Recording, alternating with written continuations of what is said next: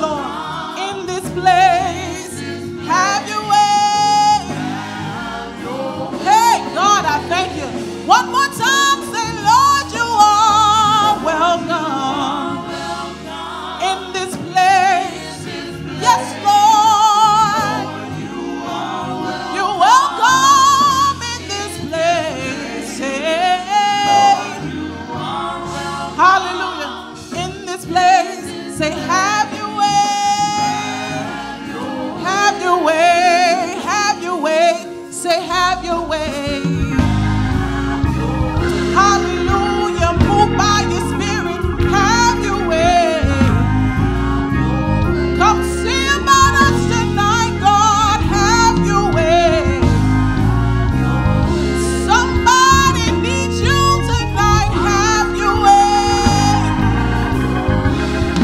Yes, Lord. Have your way.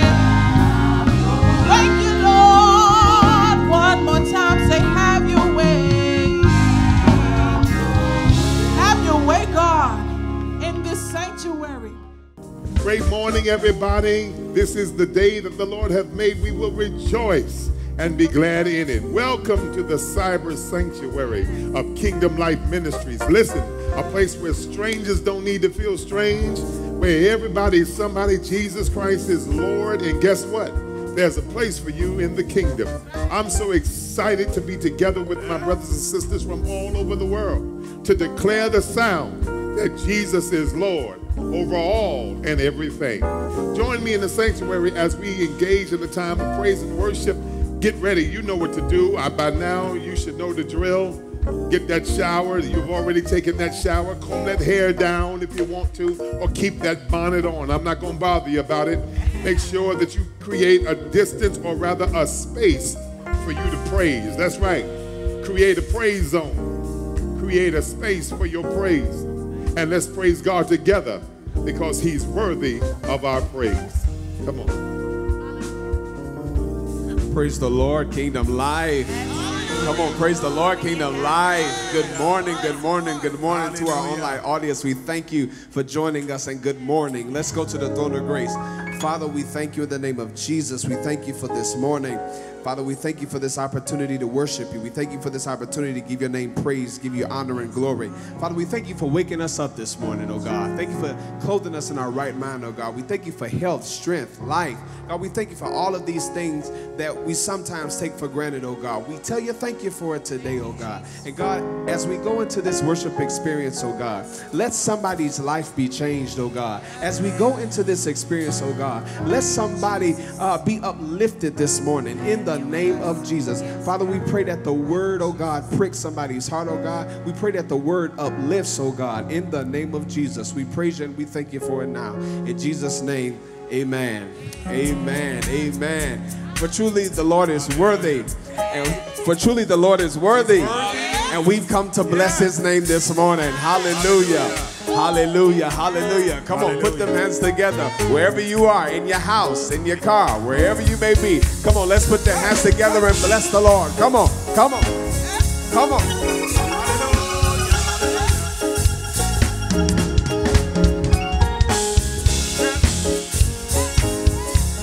For he's worthy to be praised, and for that we bless him. So come on. Come on and bless the Lord with me. Come on and bless the Lord with me. Come on and bless the Lord with me. Come on and bless the Lord with me. Come on, somebody, come on and bless the Lord with me. Come on and bless the Lord. Bless the Lord with me. Come on and bless the Lord. Bless the Lord with me. Come on and bless the Lord. Bless the Lord with me. Now everybody say hallelujah. Hallelujah. Everybody say hallelujah. Let everybody say hallelujah. Oh, hallelujah. Hey, come on and clap them hands with me. You can clap. Come on and clap them hands with me. Everybody come on and clap your hands with me.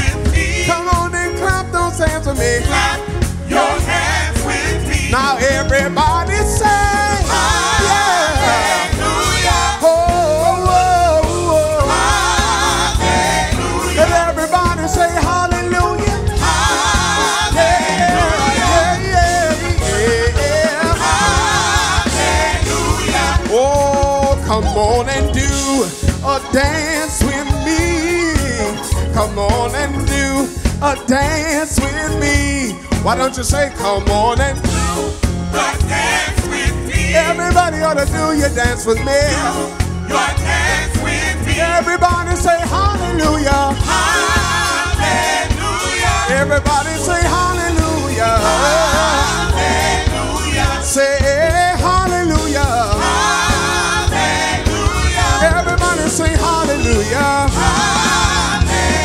Everybody say hallelujah. Hallelujah. Everybody sing hallelujah. Hey, hallelujah.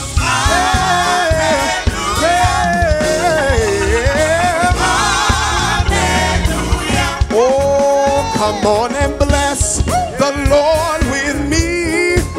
Come on and bless the Lord with me. You say, come on and bless the Lord with me. You want to bless the Lord. Bless all right, come on. Last time, everybody say hallelujah. Hallelujah. We come to give your name the glory. Hallelujah. We come to give your name praise. Hallelujah. We come to give your name glory. Hallelujah. Hallelujah. Hallelujah. We come to bless his name. We come to give him glory. And we shout hallelujah. Hallelujah, for you're so worthy. For you're so worthy of all of our praise, all of our adoration, and all of our worship. And right now we want our worship to just flow to you, oh God. Let our worship, let the songs of our hearts flow to you, oh God. Hallelujah. Hallelujah. Hallelujah, Jesus. Bless your name, Jesus.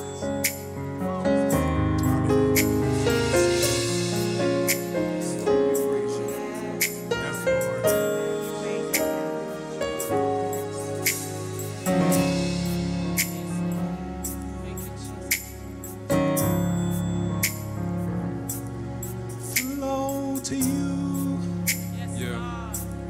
Flow to you. Let the river of my worship flow to you. And Lord, I pray with all I do. Let the river of my worship flow to you. Like streams in the valley, they swell with the rain. Let the songs of my heart, let it rise to bless your name and flow to you. Flow to you. Let my worship flow to you. Come on, everybody, help me say in one voice. Flow to you. Flow to you. Flow to you. Let the river of my worship flow. Let the river of my flow to you. Flow to you. Lord, I pray. Lord, I pray. With all I do. Let the river of my worship, let it flow. Say, like streams in the valley, they swell with the rain. And let the songs of my heart, let it rise to bless your name and flow. Let it flow to you. Let the river of my worship flow to you. Yes, Lord. Yes, Lord. Yes, Lord. Come on. Say flow to you. Flow.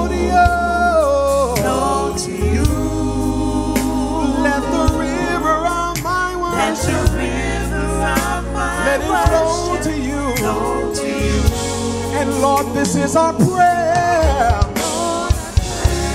With all we do, Lord, let the river of my worship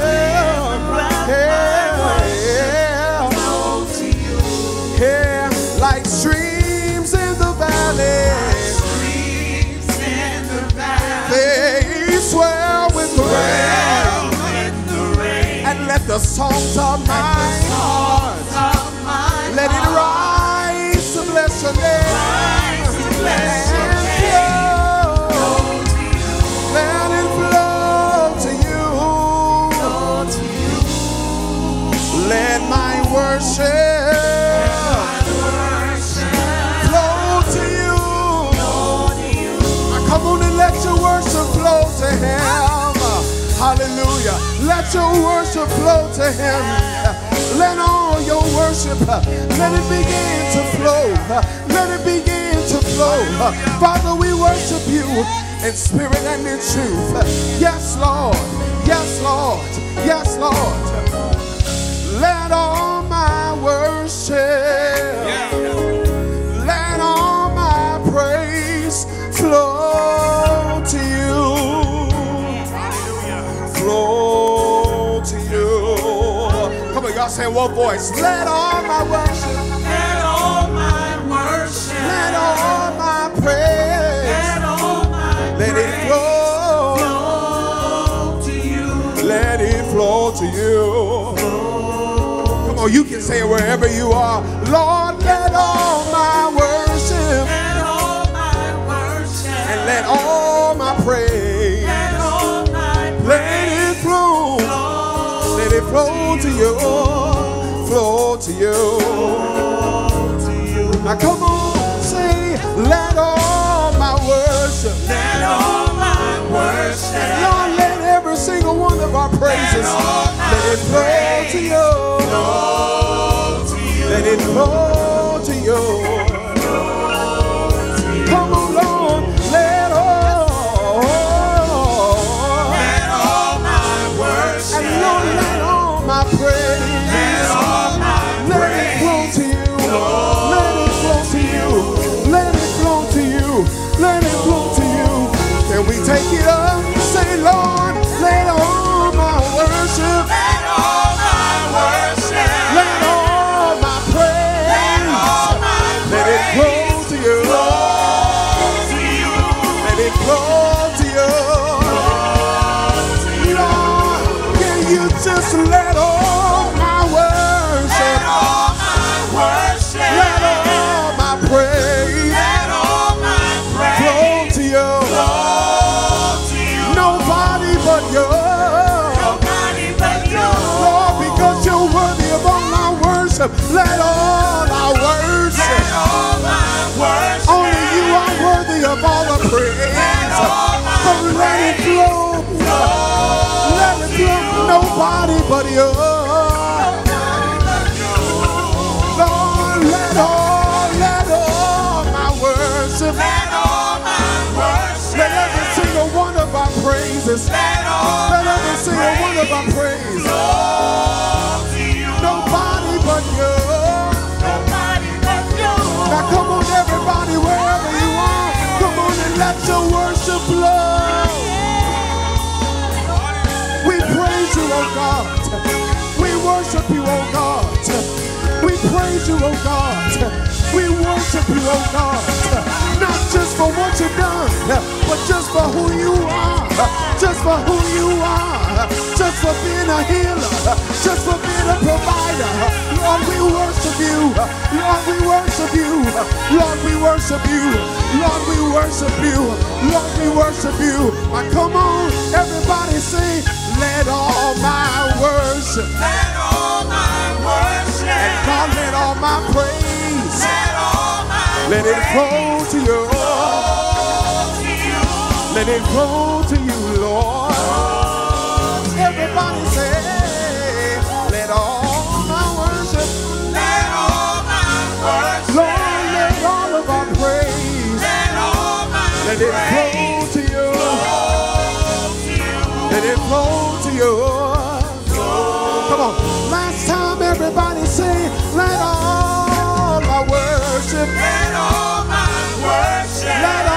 of our praise. Let all my praise flow to you. Now come on and worship him right there. Hallelujah. Hallelujah. Hallelujah. We worship you, Jesus. Yes, Lord. Hallelujah. We give your name glory. Hallelujah. Hallelujah. We join with the angels and call you holy, holy. Hallelujah. Hallelujah. Hallelujah. Yeah, yeah. Oh, yeah, yeah.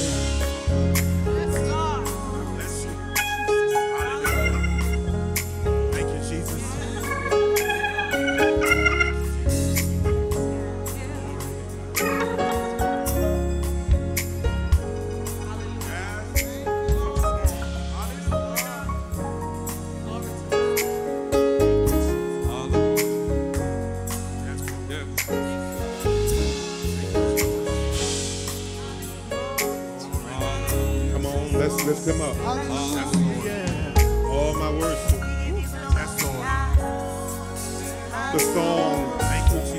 The song says to us that the petition in the song is that let all my worship, let all my praise flow to you. Flow in the direction of the one who is worthy of it. When I say hallelujah, when you say hallelujah, you ain't talking to nobody else. Yes, Lord. When you lift your hands and extol the virtues of God, you're not talking to anybody else. Yes, Lord. No one deserves your worship. He told Israel when Moses received the law on the Mount Sinai, he said to Moses, he says, I'm a jealous God, and thou shalt have no other gods before me. If he is your God, and he's the only living God, lift your hands right where you are, in your home or in your car. Now, if you're driving, unless you're at a red light or if you stop, don't you dare lift your hands. But lift your voice. And everybody, let's let our worship at one time, even in this virtual space, flow into the heavens. Come on, let the angels be jealous over the sound of the redeemed. But there is a sound that the redeemed make that the angels cannot even make. I'm blessed and I'm redeemed today. Father, we honor you. We honor you, Jesus. We honor you, Jesus. We honor you, Jesus. Hallelujah, hallelujah. Glory to God. Glory to God, glory to God, glory to God. Hallelujah. Hallelujah, hallelujah. We praise your name, Lord, and we honor you and we bless you. Well, praise the Lord, everybody. Listen, I'm blessed to be here today. I don't know about you, but I'm so glad I'm here in Jesus' name. Pastor Marvin Winans wrote a song, said millions didn't make it, but I am one of the ones who did. Yes, Lord. And here we are. And this is certainly not to and be insensitive to anybody who is passed on or any families that's got to deal with the loss of anybody through this dreaded COVID-19. But in the midst of this pandemic, and we happen to live in one of the, I think it's the number 3 state in the whole union of most cases, and a hot spot as they call it. God has somehow put a force field around his people.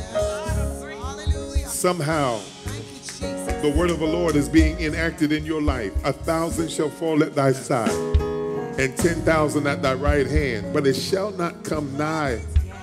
And even if it comes, it won't stay. Woo! A lot of talk is given about the cases of people who are positive. A lot of attention is given to those who are tested positive for COVID-19. A lot of attention has been given to those who have even passed from COVID-19. But I want to thank God. I want to take a moment and thank God for those who were positive, but God healed them. Hallelujah. The Bible says they overcome him by the word of their testimony and by the blood of the Lamb. And if you're not careful, the enemy will make you only focus on one side of this coin. But the reality is God is healing.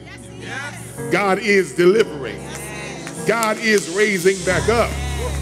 God is restoring people. And we praise him for his restorative power. And so in this opportunity to give, I want you to give as unto the Lord right now. I want to thank all of you for your continued support and your continued financial sacrifice that you are making. And more importantly, I want to thank you for continuing to obey God in the middle of all that's going on. David said, I was young and now I'm old, and I have never seen the righteous forsaken. And in this space, I've got testimonies all around me. And you can type on the screen that you're a witness that in the midst of all of this, he's kept me in the midst of it all. I've come through many hard trials. Temptations on every hand. But Jesus kept me. Woo. Satan tried to block me. Hey, yes, Lord. And to place my feet on sinking sand. But Jesus loves and he was there to answer my call. I don't know all the words, but I do know this. He was there. He was there. Woo. Always. Help me. For he's kept me in the midst of it all. Woo. Somebody need to praise him right there. You need to type on the screen, in the midst of it all. My God. In the midst of it all. In the middle. In the midst of it all. It hasn't changed, but in the midst of it, he kept me. Yes, Lord. Hey! Hey! Yes, Lord, he kept me. My God, I feel the joy of the Lord. I feel the praise welling up. Somebody ought to just praise him because he kept you. Just kept me. That's what he did. Holler down and look at somebody, just holler, tell me he kept me, he kept me, he kept me, he kept me, he kept me. Woo!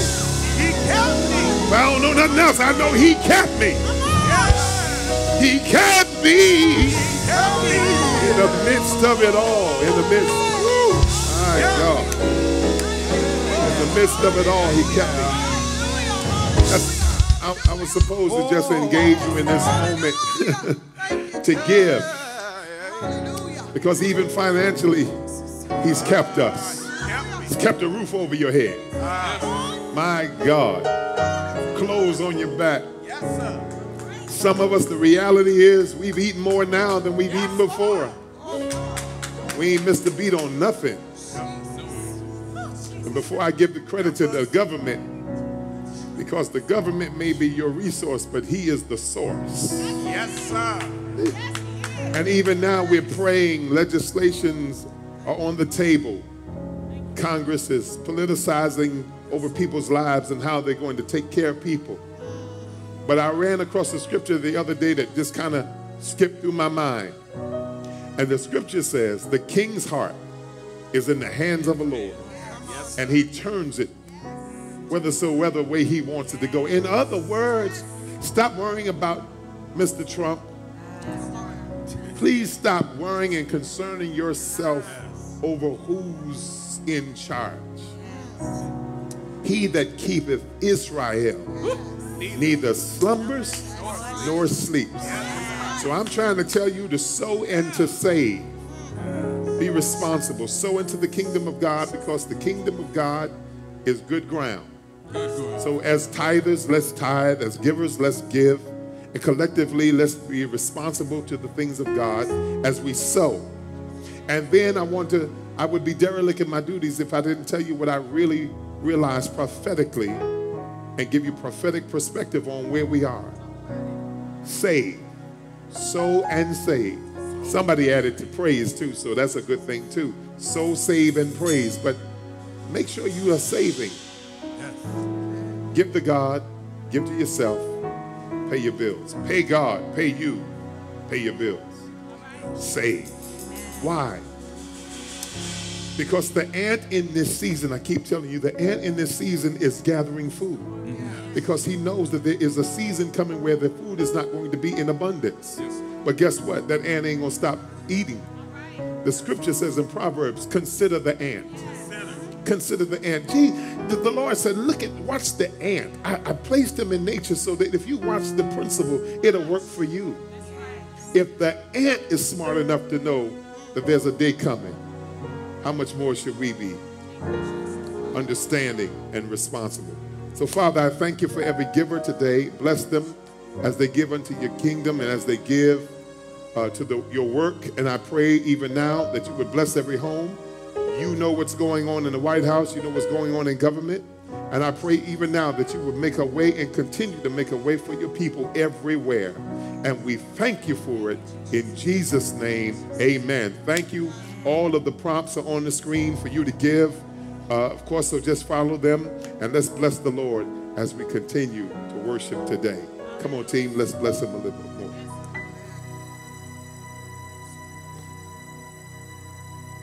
Hallelujah. We call you Waymaker. Yes. I don't understand how you make the ways that you make, but we call you Waymaker.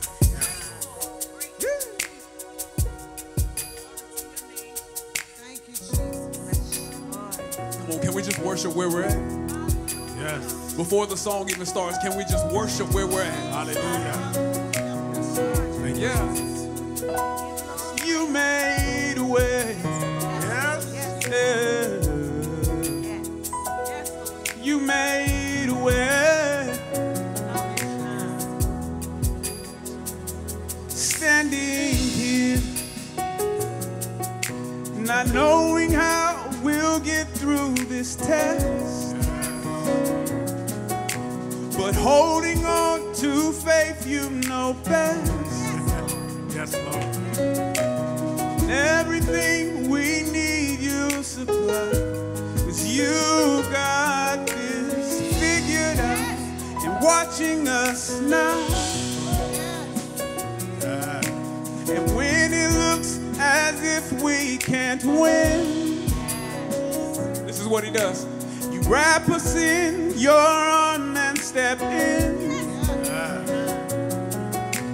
And everything you need to supply, we've got it in control. And now we know that you made a way. When our backs were against the wall, and it looked as if it was over, you made a way. Yes, Lord. Yes, Lord. And we're standing here only because you made a way. Isn't that good news? Yes. Lord, we thank you for making a way.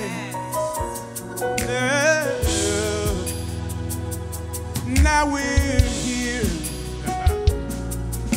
We're looking back on where we come from. Yes. Because your love and nothing we've done to deserve your love and mercy you've shown. You got this in control. And now we know that you made a way. See, when our backs were against the wall, yeah, and it looked as if it was over. say you made a way. Made a way. And we're standing here. And we're standing here only because you made a way. Made a way. When our backs were against the wall, and it looked like it was over. You Made a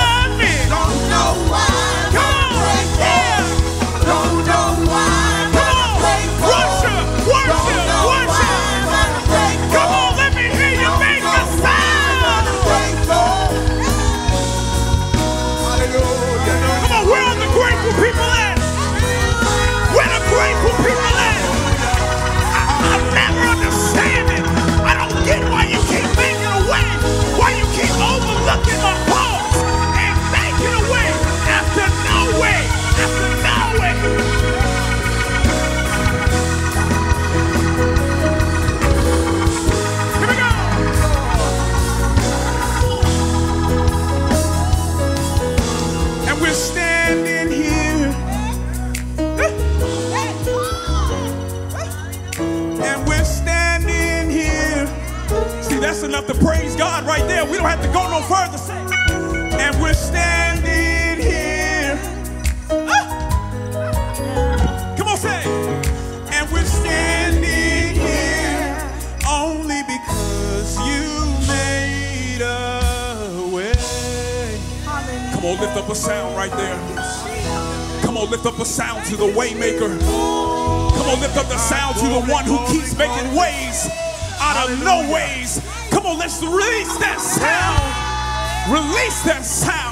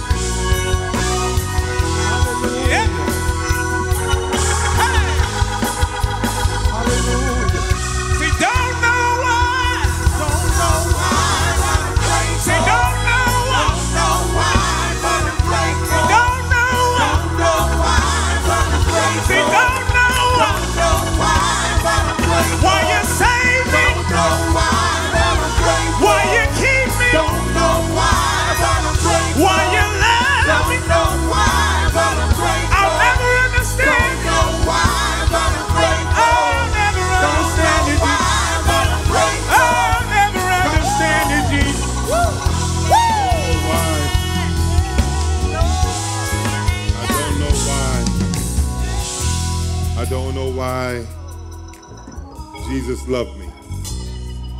Don't know why he cared. Really don't know why he sacrificed his life. Oh, but I'm glad. So glad he did.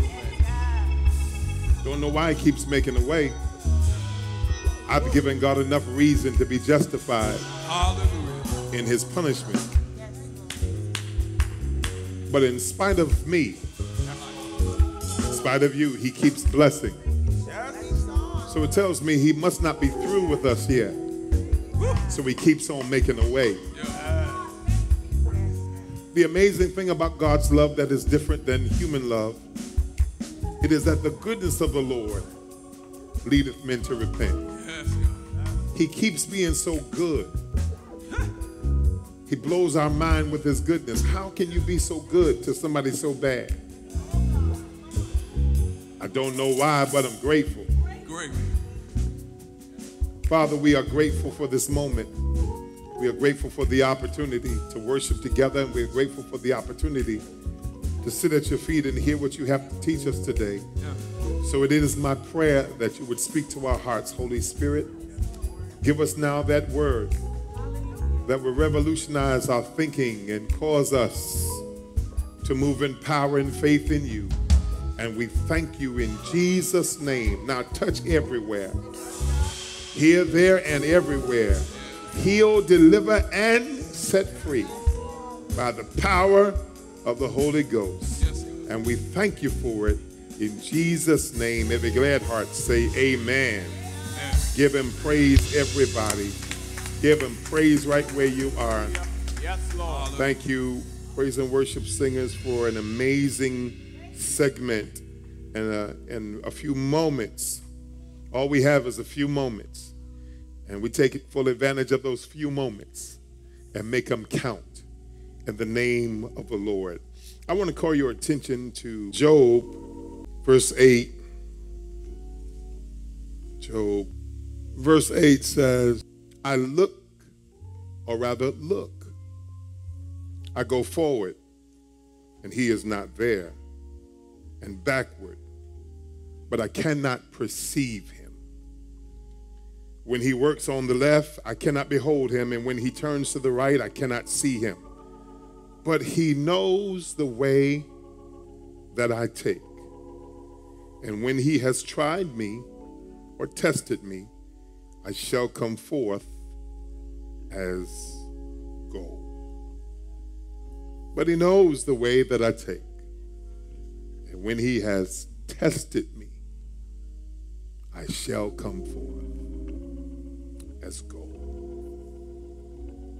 I want to talk for the next few moments that the Lord gives us together from the thought, from the title, Trusting God Through Transition. Trusting God through transition. Friends, countrymen, as Caesar says, lend me your ear. Trusting God through transition. The substratum of our relationship with God is faith. The foundation of our walk with God must be faith. Faith is the fundamental and first requirement of walking with God. The Bible puts it like this: without faith, it is impossible to please God. For he that cometh to God must first believe that he is. If you don't settle the issue of his isness, then you will never be able to move your relationship with God forward. The basis of our faith is that God is who he says he is. Interesting enough is that when you study the Bible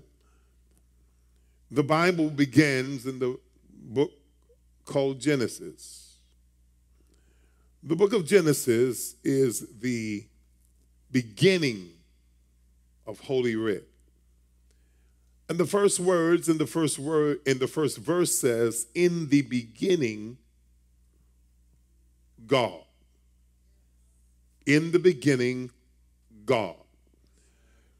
Now, to understand the magnitude of that statement is to understand that in the Hebrew, or the Septuagint, or rather the Hebrew language for Genesis is, in fact, the Bereshit, which is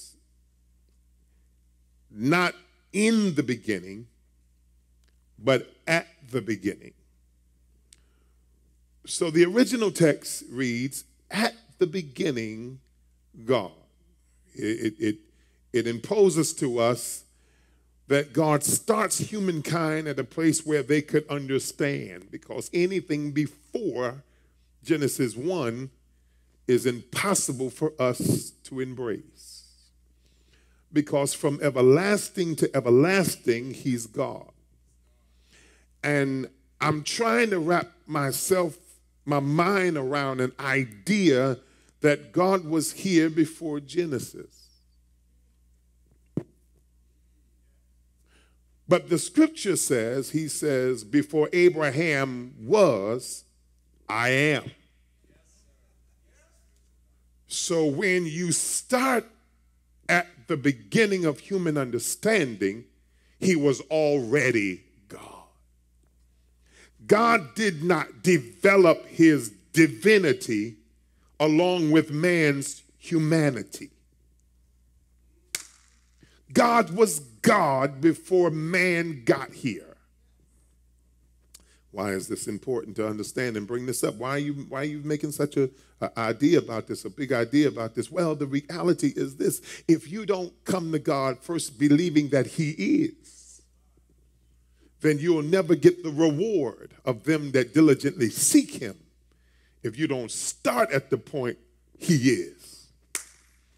Years ago, James Cleveland had a song out that said, God is.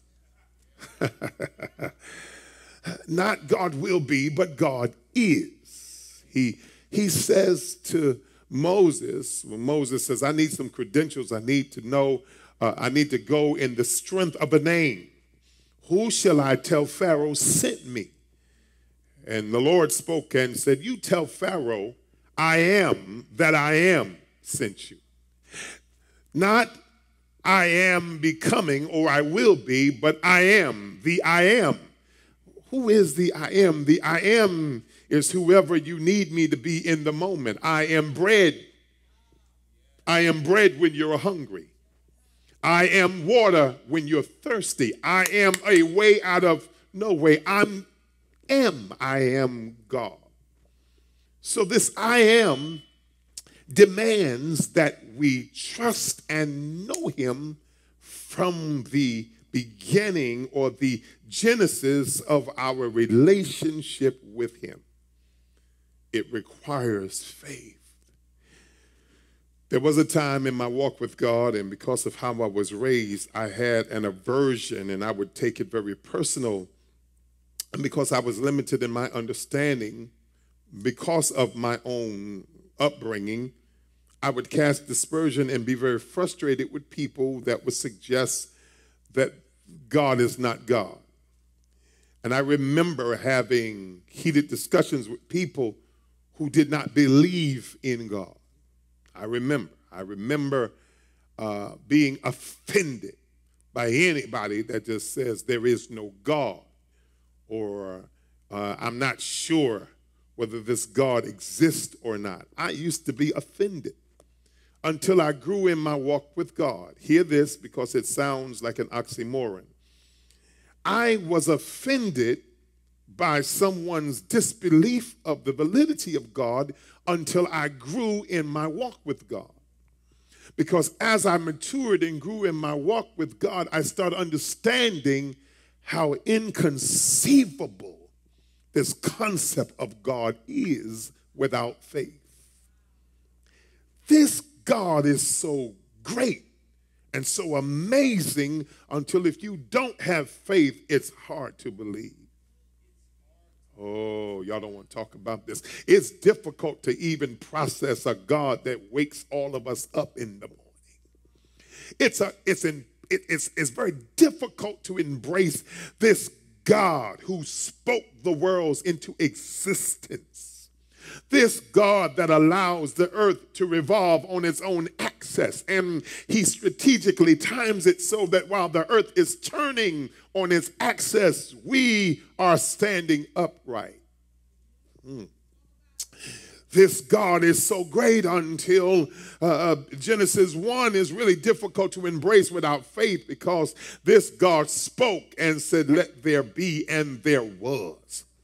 And the Bible says that he looked at what he had created and understood that it was covered with earth, and said, "Let the firmament that are under the waters be divided from the firmament that was above." That's really hard to embrace. Okay, that's a lofty idea. It's hard to embrace how this God heals your body after the doctor walks in and says you have cancer, and after the doctor says you have this in your body, and some sanctified folk get around and start praying, and the doctor that walked in giving you a bad report comes back in and says, "I know what I saw Tuesday, but something has happened. We took another scan, and what was on the radar, what was on the scan Tuesday is not there on Friday. There must be something greater."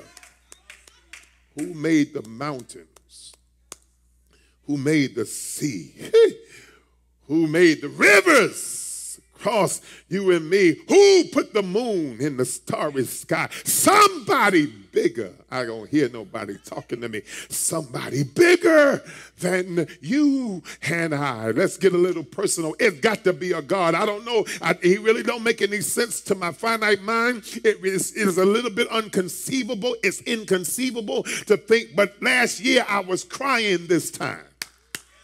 Oh, 3 months ago, I didn't know if I was going to make it, but look at me now.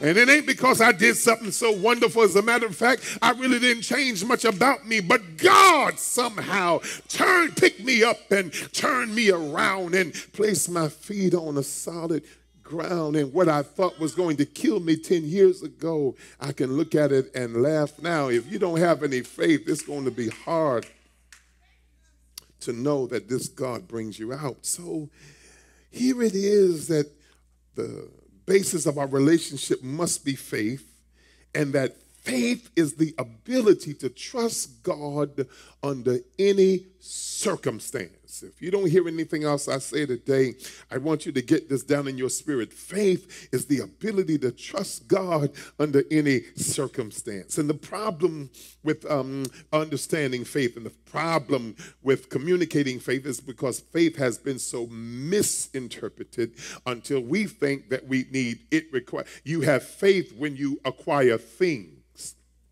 and that your faith is based on what you have. And people that don't have a lot of tangible things don't have a lot of faith. But faith is your capacity to trust God when you have nothing. How in the world do you keep walking with God with no money in your pocket?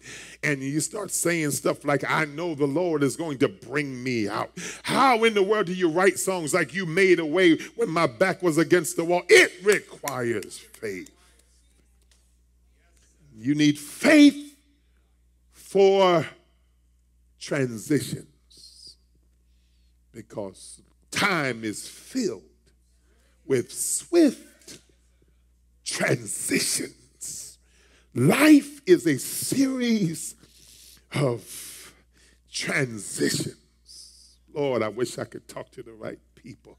Life is a series of changes. It's a series of stages of development. You're one way this way, and a few days later, you have changed. You are one way in this stage of your life, and then you keep living, and all of a sudden, you are somebody different. You're an infant, then you're a toddler. Ooh. Then you are primary, or whatever they call it. Then you're a tween, and a preteen, and you're adolescence, and you're all of these things, and then you're a young adult, and then you're an adult, and then you're a senior adult, then you're just old and decrepit. I'm just kidding, but you're just older, and all it is, you just keep on living, and they just happen. These changes occur. There was a time I could jump up out of the bed. Now I have to think about it. I have to meditate on it. I have to decide what way I'm going to roll out of the bed. You don't hear what I'm saying. And all I did was just kept living. I just keep living. I didn't decide when the transition would happen. It just happens because time is filled with swift transitions. The interesting thing about transitions is it is the most ambiguous place you can be in. It is transitions. That transitional period of life is hard. It is tough when you are watching yourself going through the changes, because the transitions, transitions, when you're somewhere between where you were and where you are going, transitions. I'm not quite exactly where I was, but I'm not quite exactly where I'm going. I'm in between. It's the in-between stages. It is the stage where you are most unsure of yourself. It is what happens to a young man. I remember, because I went through the stage called puberty. You understand? And y'all won't believe this, but I could sing soprano at some point. And all of a sudden, I started going through the transition. And my voice would start doing things that I had no control over.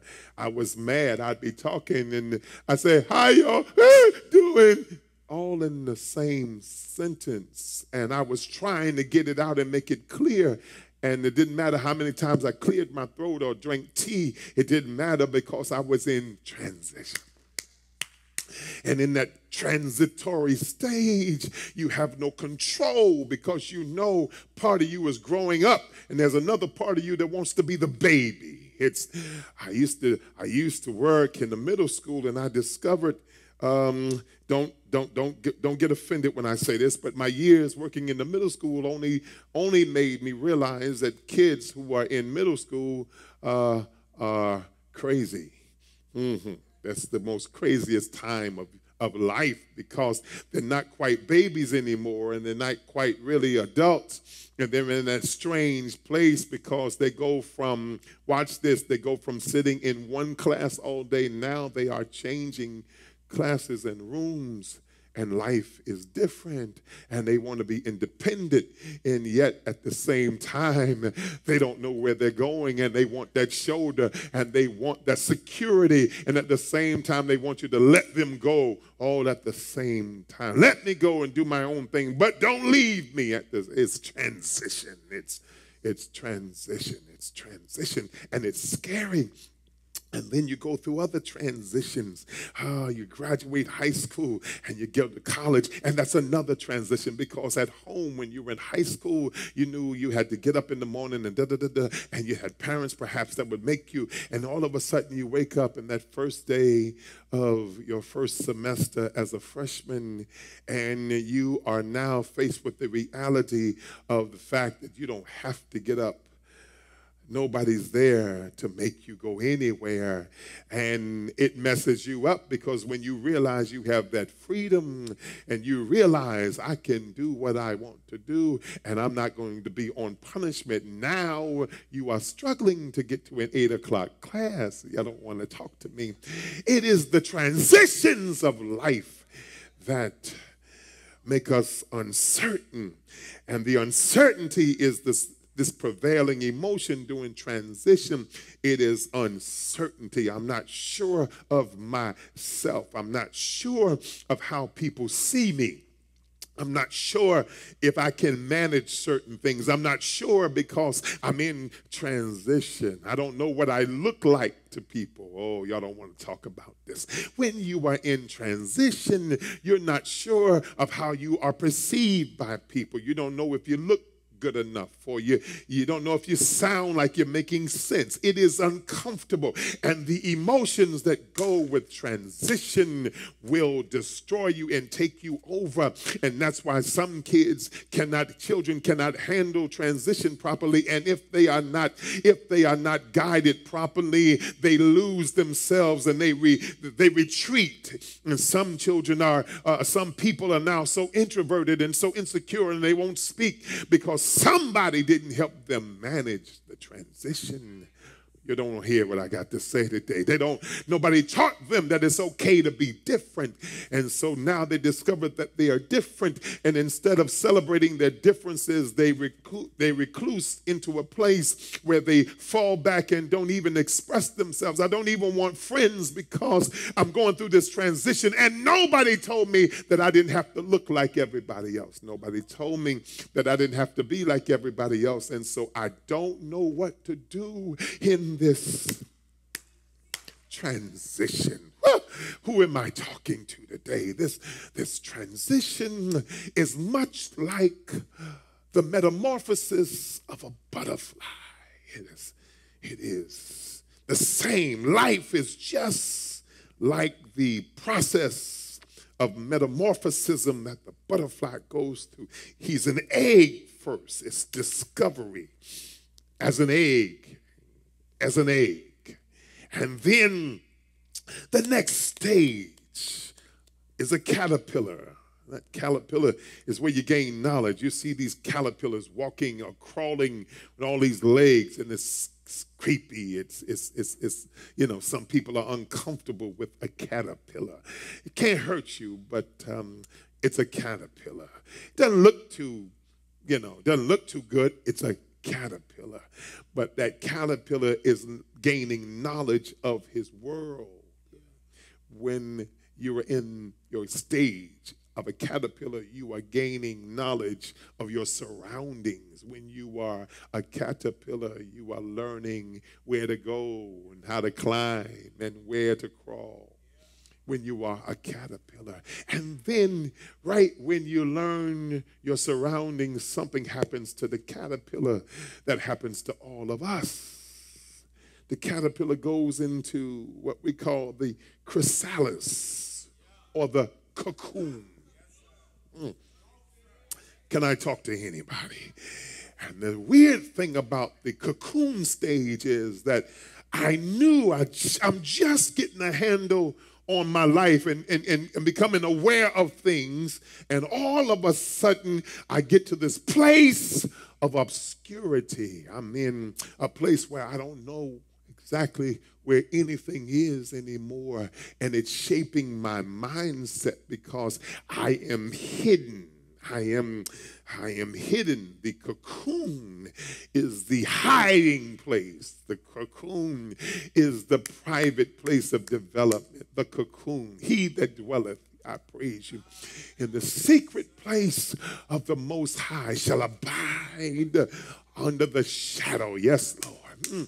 God, when he's about to make you what he wants you to be, he will put you in the cocoon of life.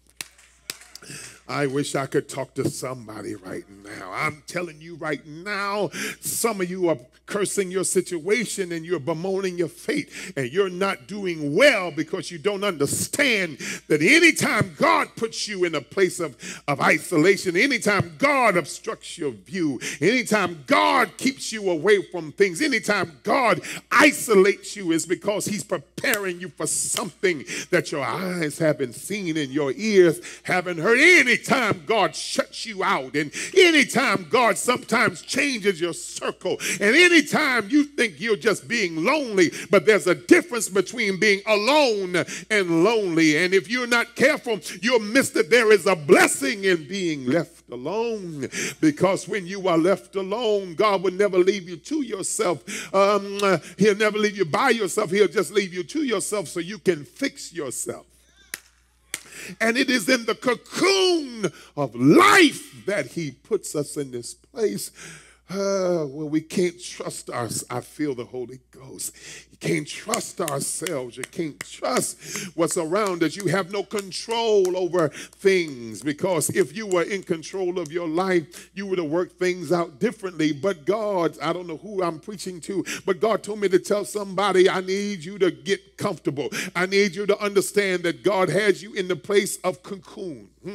And this place, don't despise it. It's a place where he's processing you. It's the place where he's developing you. It's the place where he's growing you. It's the place where he's coloring you. It's the place where he is teaching you. It's the place where he is strengthening you. Because when the caterpillar comes out of the cocoon, he's no longer a caterpillar. Because a caterpillar has to crawl on the ground. I praise you. A caterpillar is always in constant threat of somebody stepping on it. It is vulnerable to the power of somebody else's foot. But when the caterpillar goes into a cocoon, there is a freedom that comes when he comes out. She is now a beautiful butterfly with the capacity to fly and get out of the way of harm's reach. Get out of the way of public opinion. When that caterpillar comes out, yes, Lord, I praise you, of the cocoon, you don't have to run with anybody. I don't know who I'm preaching to. You don't need anybody's approval, because I've never seen an ugly butterfly. Lord, I praise you. Oh, if you can hang through, I don't know who this is for, but you ought to just type on your screen, hang through the cocoon. Stay in the cocoon long enough, because when you come out, you're going to come out with wings. You're going to come out with an ability to fly over your circumstances. You're going to come out, oh, looking better than when you went in. When you're in the cocoon, everybody thinks you're ugly. But when you come out, you are a beautiful butterfly. I don't know who I am preaching to today, but God told me to tell you, get ready to fly. Yeah. I'm not talking to the right people. I can see that now. But if you hear what I'm saying to you, type on your screen, yell it in your house. I'm getting ready to fly. I'm getting ready to fly. Getting ready to fly. I'm getting ready to fly. I'm getting ready to fly. I'm getting ready to fly. I'm getting ready to fly. Hast thou not known? Hast thou not heard that the everlasting God, the creator of the ends of the earth, neither grows weary, for there is no searching of his understanding? For he giveth power to the faint, and to them that have no might he increases their strength. Even the youth shall be weary, and the young men shall utterly fall. But they that wait upon the Lord shall renew their strength. They shall mount up with wings as an eagle. You're going to run and not be weary, and you're going to walk and not faint. Somebody needs to hear what God is telling you today. Get ready to fly. Got to endure the transitions so you can get at the stage that God has ordained for your life. Let me go a little further because I got to get to the text and I got to get finished with this. I'm almost done, I promise you. But I was thinking the other day about my trepidation with flying and if I have any. And I discovered as I began to just go back in my mind, and I've been flying for years. I've been flying for years and years. And I said, what is it that gives me still a little angst? And I discovered it is turbulence. It is turbulence. It is turbulence that makes me uncomfortable, because I get on the plane after being assigned a seat. I purchase the ticket, I get on the plane, I wait in line, and I sit down in my seat and I buckle my seat, knowing that the pilot has radar devices, knowing that the high-tech equipment is there to keep us from crashing. I know all of those things. I know Daquan, that the pilot has been vetted and he is fully prepared and he is fully trained, because he would not be sitting in the cockpit had he not been fully trained. I know that. I know that you wouldn't be selling me a seat if there was any threat of danger. But why is it that I am nervous? It is because there is something that goes on in the atmosphere that the pilot can't control. There is something that goes on. Oh, I wish I could talk to the right people. There is something that the stewardess cannot satisfy. There is something that first class seating does not make you comfortable with. It is called turbulence. And I want to ask you a question. Does anybody know what it is to go through a little turbulence in your life? It is those things that come up that nobody can help you with. They can hug you and it's still rocky. They can tell you it's going to be all right and you're still afraid. I don't know if this is making any sense, but it is those seasons where things are going so crazy and people can text you and they can give you money and all of those other things, but it does not stop the turbulence. Don't stop it. Man, you're going to be all right. I'm telling you, God's on your side. I appreciate that. I know that's true, but help me get through this turbulence, because if you've ever been in a real storm in a plane and that plane hits an air pocket, that thing drops and your soul comes up in your throat.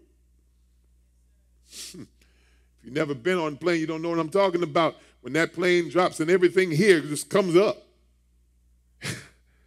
Turbulence. It's what Job said, the thing that I feared the most came upon me. And what do you do? Because this turbulence and knowing that the plane is equipped to remain in the air does not always calm my fear. I think this is where Job was. Job says, behold, listen to the text, I go forward. He says, behold, I go forward. What do you do when it looks like you're starting to make productive progress with your life, but you don't sense his presence?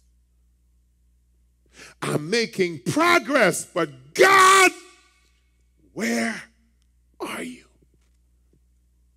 I'm finally getting my bills straight, but I don't feel the joy. Whew. Maybe you've never been there. Finally get my home straight,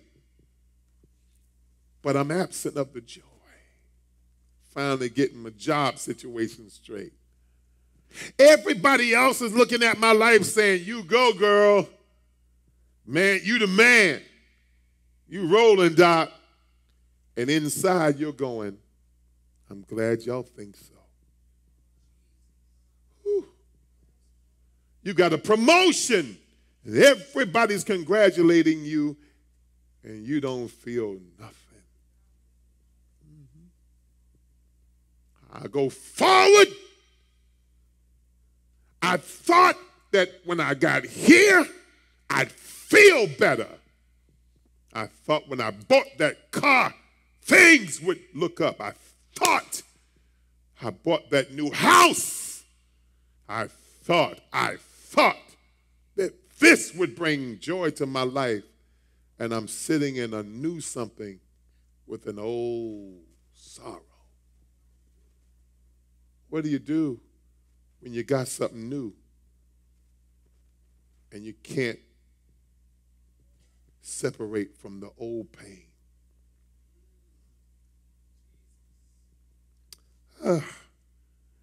He says, I go backwards and can't perceive what he's doing. So now I'm in a conundrum because I'm going forward, making progress, and I don't sense him. And I even tried to reach back how it used to be. And he don't tell me what he's doing. He don't tell me what he's doing. I thought if I would just look back, because you know the saints say, just look back, see what he's done for you. And I did that. And I still can't perceive of what's going on.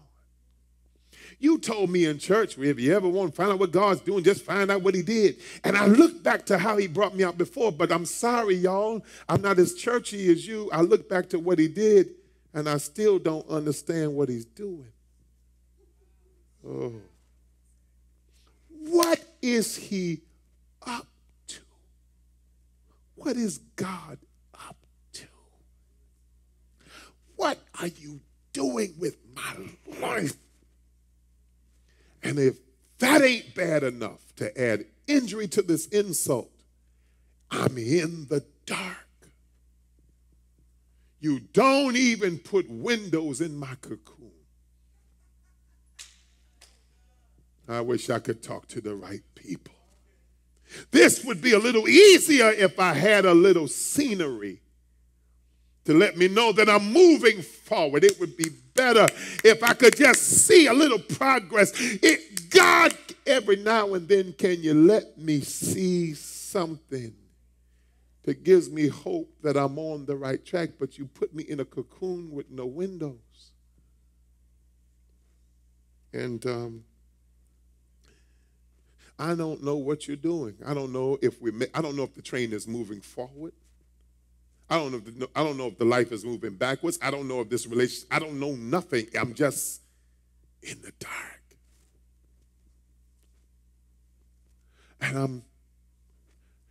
But I told you from the beginning that if you're going to walk with God, you got to walk with him by faith, because sight will mess you up.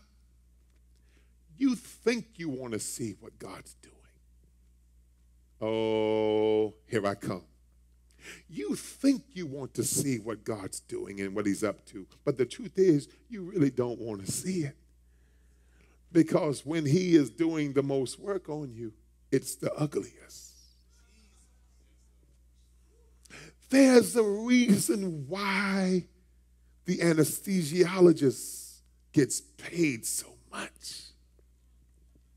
He is necessary to the process of surgery. And if he doesn't do it right, surgery will not go well. Because you must go to sleep. He must deaden parts of you. Your conscious awareness must be detached from the reality of what you are going through. Because if you forget the pain of the cut, if you saw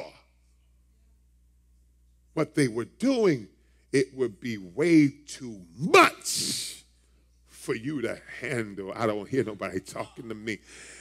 Forget the pain. That's why y'all judge me. I would say something else, but I'm in the pulpit, so just don't judge me. I don't want to get no comments like that. But if you want to judge me, judge. Yeah, amen. But when I go to the dentist, some of y'all are so blessed and so anointed. You are anointed to sit there, have a conversation with the dentist while he's all in your mouth, and you can hear the drill. Praise God for you. You can hear, and he can take that little scaling thing and dig and all of that. The Lord bless you. But I discovered that there was something called nitrous that sends me to Disney World. And so when I walk in, they know. Mr. James, Disney World. And the lady tried to tell me, well, it's a little bit more expensive now. Are you sure? I said, don't insult me. I will pay. Whatever's right, I will pay. I don't want to hear the drill. And they're so modern now. They got it up on the screen. They in your mouth and you can watch it. I don't want to watch. Send me to go see Mickey or wherever. I'm going out of here because I don't want to see the process. Sometimes we indict God for keeping the details away from us, but the reality is if we knew the details of what he was doing in our lives and seeing the process, we jump off the table,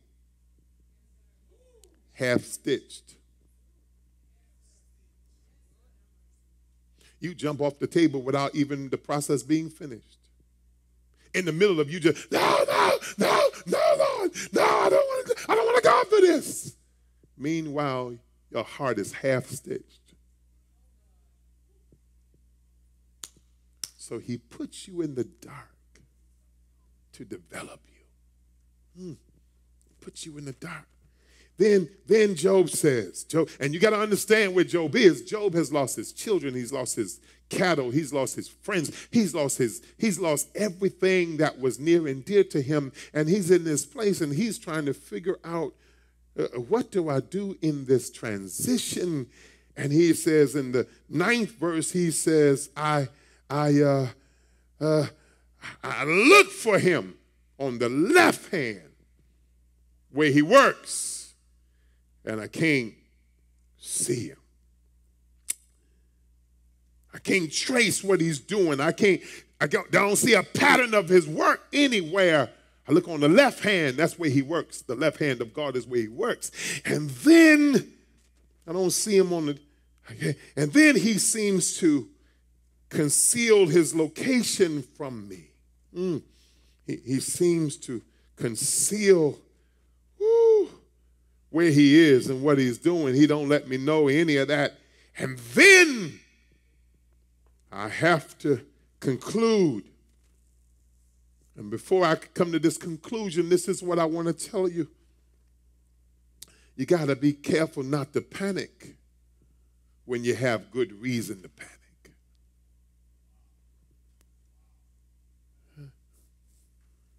A couple of things the Lord told me to tell you in this message, and this may be boring to some of you, and I get it, but for somebody that hears my voice, you're going to get this word. It's going to sink in your spirit. You got to be deliberate and make sure that you resist the temptation and the anxiety of panic, even when you have a reason to panic. I want to talk to somebody. I want to stay right there for just a moment. I want you to start fighting against the spirit of worry. I want you right now, the Spirit of God will have me tell you to resist pushing the panic button. Stop panicking every time it looks like it's going to go awry. Stop allowing that to be your first response, because the enemy is counting on how you respond first. He wants you to panic, because if he sees panic in you, if he sees fear, he will pounce. He says, I got her. The situation ain't so bad, and really God's going to bring you out, but I want you to panic, because when people panic, they make mistakes. When people panic, they don't move correctly. That's why when we were in school, we used to have fire drills. Oh, you don't hear what I'm saying. We used to have fire drills, and the reason for the fire drills was in case of a real fire, we would know what stair sets to go down, what stairway to exit the classroom, and which way to go, so that there would not be a traffic jam, so that people won't panic. When you go on a cruise, the first activity that is required of the whole ship is a fire drill. In case of an emergency, you are to go report to muster station number 7. Why? Because if you panic, you might get thrown overboard. If you panic, you might get trampled upon. And the enemy wants you to panic so you can lose your footing and he can pounce. Now, number 2, listen to this. When you don't know what God is up to, hear this. When you don't know what God is up to, don't assume. I want you to hear me. I holler enough, but I want you to get this. When you don't know what's going on, when you don't know what is happening, when you are unsure of what's going on around you, don't assume what it is. The enemy wants you to be filled with assumptions, because assumptions are faulty answers. Okay, you got questions, and you are now answering your own questions with your own assumptions, which are faulty answers. You don't even know what it is, and the enemy wants you to live in a place of assumption. Because when people have assumptions and they are strong in their assumptions, they close down the possibility of better. You start believing that what you assume it to be is what it's going to be. And meanwhile, God is saying, you don't even know, I'm trying to bring you out. Don't assume when I don't tell you what's happening that I'm not doing anything.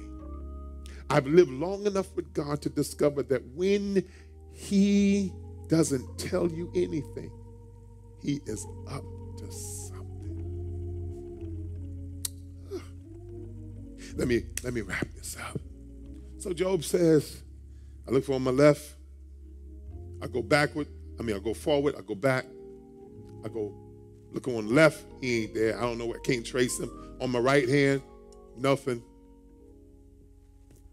I don't know what's going on, there ain't no windows. I can't see if I'm making any progress. I can't tell none of this. But this is what made me happy. And this is what's going to make you happy. He stands up and says, but he knows the way that I take. Lord, if I was preaching good. What does he know? He knows where I am. Lord, I feel like shouting. What are you saying, Job? I don't know where I am in my life. I don't know what's actually going on, but he knows where I am. And I want to tell somebody under the sound of my voice, he knows where you are. Did you hear what I said? He knows where you are. He knows where you are. He knows where you are. He knows where you are. He knows your down settings and your uprising. He knows when this trouble started, and he knows when this trouble is going to end. He knows the nights that you cry yourself to sleep, and he knows the days that you fight through emotions. He knows the way that I take. He knows when I can't articulate it, when you can't even tell anybody. Some of us, sometimes we've been going through so long, when we try to talk to people say, come on, tell me. And the reality is, your frustration is, I don't even know what to tell you. And if I tell you, it doesn't even make sense to me. And now you want me to make it make sense to you. I'm sorry. I don't know what's going on, but he where I am. He knows those tears that run down your face and join under your chin, and you weren't even thinking about nothing, and out of nowhere they come. Maybe you've never been there. Maybe you've not walked through anything like that. He knows that when the sun is shining and things are great, and all of a sudden a heavy spirit of depression hits you, and you are crying, and you are glad that nobody's even been able to look in your car, but all of a sudden you start crying, and you don't know why.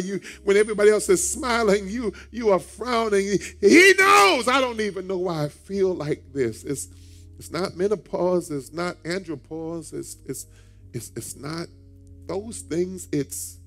I don't know. I can't get a grip on my emotions. And maybe if I talked about it a little better, maybe I would feel better. But the reality is, I don't even know what to say. I don't even know where to start. I don't even know how to feel. I don't even know why I feel like this.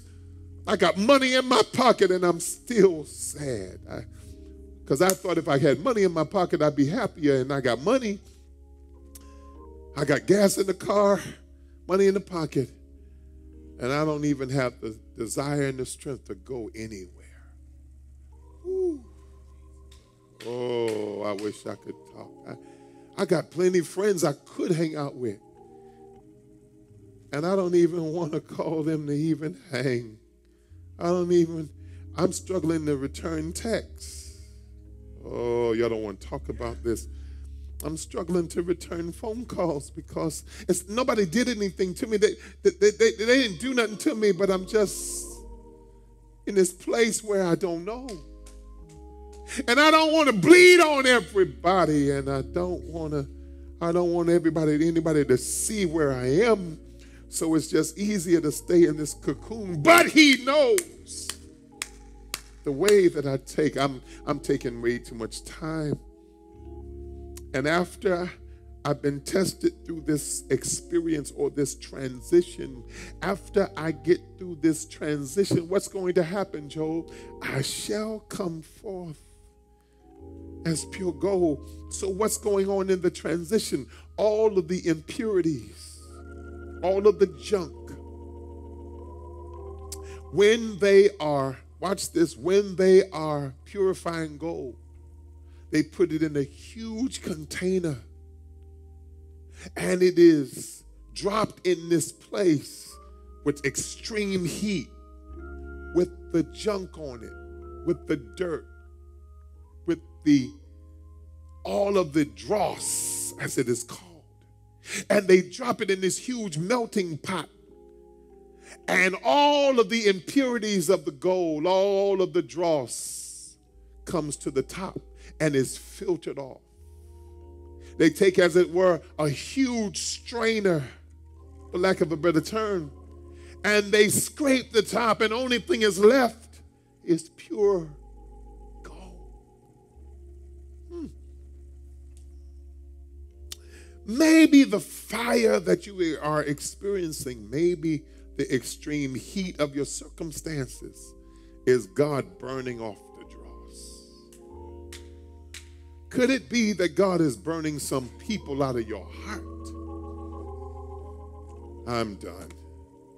Could it be that God is burning some people out of your life? Could it be that God is filtering some situations out of you so that you could be left with the purity of who you are? I'm finished. Let me stop talking. Y'all come on. But could it be that God is taking you this way because if you can hang on in there and trust him through the transitions, he knows that he's going to bring you forth. And you're going to be somebody and something that you never were before. So you got to trust him through the transition. You got to trust him when it doesn't look like he knows what he's doing. You got to trust him. Jesus, Jesus, how I trust you. Yes, Lord. How I prove you more and more. Jesus, Jesus. Yeah. Precious Jesus. Yeah. Oh, for grace to trust him more. 'Tis so sweet to trust in Jesus. Yes, Lord. Just to take him at his word and just to rest upon his promise. Just to know thus saith the Lord. This is my part I love. I'm so glad I've learned to trust him. Yes, sir. Precious Jesus, Savior, he's my friend. And I know that he is with me. And he promised to be with me till the end. Jesus, Jesus, how I trust you. How I prove you. I prove you o'er and o'er and o'er and o'er. Whoa, Jesus, Jesus, precious Jesus. Oh, for grace to trust him more. Oh, for grace. Say it, y'all.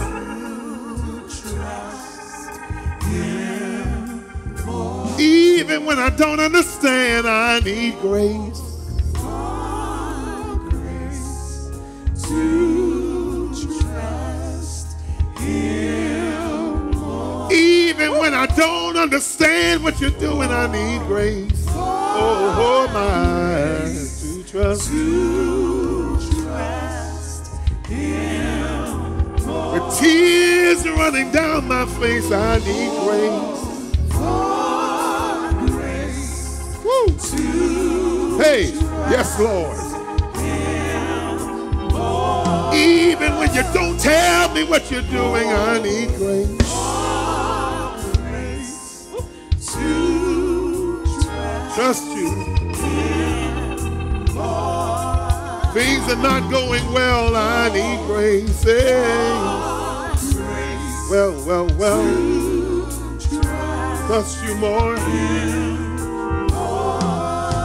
Even when things are good, I need grace. So trust you more.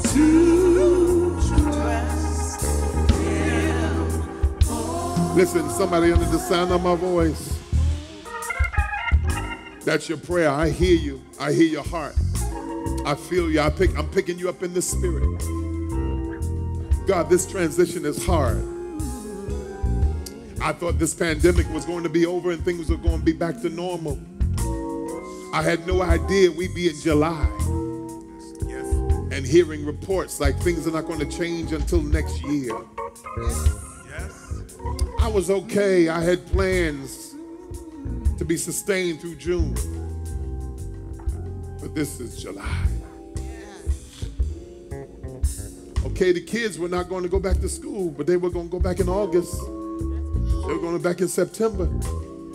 And now, plans have changed. This transition is lasting a little. What do I do, preacher, when the transitions are lasting a little longer? I'm exhausted. My money's getting low. I'm exhausted. I was okay with being by myself, but now these four walls are closing in on me. I need grace. I'm telling you, but I'm telling you right now, it's going to take faith. Not spooky faith. Not walking around quoting all these things that make you feel like you got faith. But simply sitting and saying to yourself and to the Lord, I'm going to trust you. Okay, Lord. I'm going to trust you. You said you're going to take care of me. All right. I don't want to even feed how I feel. So you said you're going to do it? Okay. That's right. You haven't changed things. As a matter of fact, it's looking worse, but trust you. All right, Lord, I'm going to trust you. My savings is getting low. But you said. That's what you said, Lord. Okay, so since you said it, I believe. I need grace just to trust you more. Because I had a time where I thought this was going to be over, and now the time is extended. Yeah. I need grace. Father, in the name of the Lord, somebody under the sound of my voice needs grace to trust you in this transition. Life is changing. It's filled with swift transitions, and things are changing every day. And one week I feel this way, and another week I feel another way. These are transitions and changes, and I need to trust you. So give me grace to trust you. Give us grace to trust you when we can't trace you. And we thank you in Jesus' name. Praise him, everybody. If you don't have him as your Savior and your Lord, do me a favor, put your hand on this, put your hand emoji on the screen. Says, I need you. I need the Lord. And I want to be saved. Somebody will minister to you right where you are, in your home, in your car, wherever you are. The hand of the Lord wants to touch you. And he's going to give you an experience that's going to qualify your faith. I know what I'm talking about. If you want to join this ministry, this is a great place for you to grow your faith, and we'll walk with God. We are all just trying to get it right. That's why we keep doing it. So come on and connect with us so you can grow. All right? I'm looking forward to hearing from you right now. That's right, right now. Go ahead, click on right now. And I promise you, we will respond right away. Lord bless you today. Listen, let's give God the fish and the loaves, all right? God gave us something, and he is blessing it. He says, I'm going to take the 2 fish and the 5 loaves of bread, 7 items. All he's asking for you and I is to consecrate $1 a day, $1 every day. And in that time period, which is now, let's give to the Lord $7. $7. I'm asking all of you to join me in a $7 seed. That's right, every week, a $7 seed. Above your tithe and your offerings, but a $7 seed. Don't give God what's left. Give him what's right. And watch him bless your life like you have never seen it before. Testimonies are already pouring in. Just out of obedience, God is doing this. And I want to challenge you parents to do something. Parents, especially you covenant members of Kingdom Life, I want you to accept this challenge. I want you to give your child $1 a day. That's right. Get a shoebox or get something, get a piggy bank. Back in the day, we had gleaners. Y'all don't know nothing about that. We had quarter gleaners. But I want you to put it in your child's hand because you want your whole house to be a household of givers. Because givers are livers. Teach your children how to give, not just to receive, but to give. Train up a child in the way they should go. And when they're old, they won't depart. When I was a little lad, getting allowance from my daddy, whatever the allowance was, I had to pay my tithe. If it was $10, he would give me 5 and 5 ones, and then expect me to fill out an envelope. What was that doing? It was teaching me a principle. So I want you to teach your children. That's right. Give them $1 a day. Say, this is for the house of God. This is for the work of God. This is for where we're going. We are sowing where we're going. And God's going to bless us. We've got our own brand new facility. I cannot wait for us to get in it. Oh, it's spacious. It's going to be state of the art. It's going to be amazing. And that same child that you are teaching how to sew is going to have a safe place to come. Play basketball, play games, learn about the Lord, do their homework. I mean, be scholars. It's going to be amazing. Yes. Careers are going to be developed on the campus of Kingdom Life Ministries. Yes. So where you're going. Thank you for all that you do. Father, thank you and bless everyone under the sound of my voice that will heed these words and give to your cause. In Jesus' name, amen. I'm looking for you. Listen, I'm looking for you Tuesday night. Don't miss it. Tuesday night at 7:10. We will be here. Same bat channel, same bat station, just not the same bat time. 7:10 p.m. All right? God bless you. Oh, for grace for grace. Everybody say, oh, for grace. Everybody say, oh, for grace. Oh, for my. Oh, for grace. Oh, for grace. Even when I don't understand, I need grace. Well.